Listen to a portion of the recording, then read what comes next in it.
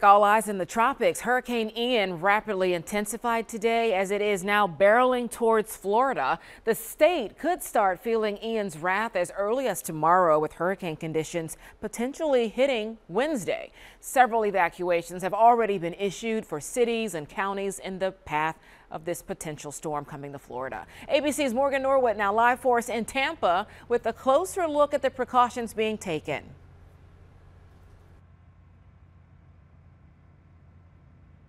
Yeah, Shari, authorities here in Florida are urging everyone to take this storm seriously. This is the old Tampa Bay right behind me. And as we've been saying all day long, the biggest threat is going to be that dangerous storm surge up to 10 feet that really has the ability to swallow everything in its path. And it's why we've seen multiple mandatory evacuation orders up and down the Florida coast.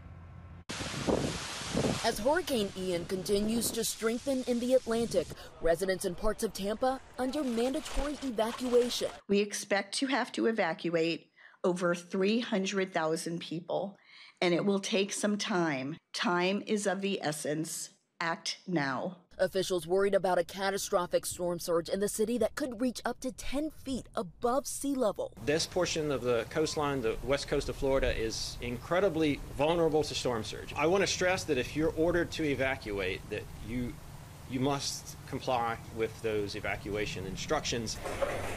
Residents are boarding up and gathering supplies, including sandbags and non-perishables. We weren't expecting it to come right at us, and now it looks like it is, so it's a little concerning. This one looks like it could be a real one, so try and protect my property, get stuff up to the second level where I can. Florida Governor Ron DeSantis declaring a state of emergency across the entire state. Please be prepared because this is a very big storm. It's about 500 miles wide. The worst of the storm will start to impact Florida on Thursday with heavy rain, high winds, and flooding, though the exact track of the storm is still up in the air. And so, yes, follow that track, but don't think because that eye may or may not be in your area that you're not going to see impacts. You're going to see significant impacts. Ian is expected to become a major Category 3 hurricane tonight as it moves through Cuba and continues to strengthen as it hits the warm waters in the Gulf.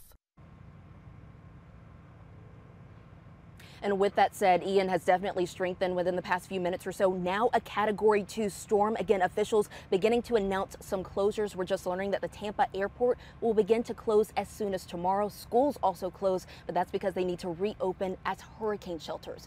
Live from Tampa Bay, I'm Morgan Norwood, Channel 6 Action News. Shari? All right, Morgan, thanks for the update.